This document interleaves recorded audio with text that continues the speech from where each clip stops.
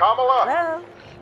Hi. Hey there. A private phone call now all over social media. Former President Barack Obama and former First Lady Michelle Obama called Vice President Kamala Harris to officially endorse her. This is going to be historic. Michelle and I couldn't be prouder to endorse you and to do everything we can to get you through this election and into the Oval Office. Harris is also receiving major endorsements on the campaign trail.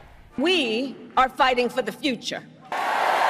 From the powerful American Federation of Teachers Union to the governor of swing state Pennsylvania, who Harris might pick as her running mate. I got a message to Donald Trump. Stop talking America. Stop attacking our workers. Former President Donald Trump is firing back, calling Harris a worse candidate than President Joe Biden. She's a fake liberal. You know, he wasn't that liberal. He was fake. She's a real liberal. Meanwhile, Trump, who said he'd debate Biden anytime, anywhere, is now backing down on a scheduled debate against Harris. I have agreed to the previously agreed upon September 10th debate. He agreed to that previously. Now it appears he's backpedaling, but I'm ready. Trump's campaign claims it would be inappropriate to debate Harris until she's formally nominated, even though he debated Biden in late June, who hadn't yet been formally nominated by his party.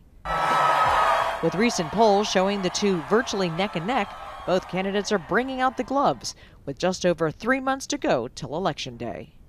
Jennifer Johnson, Global News, Washington.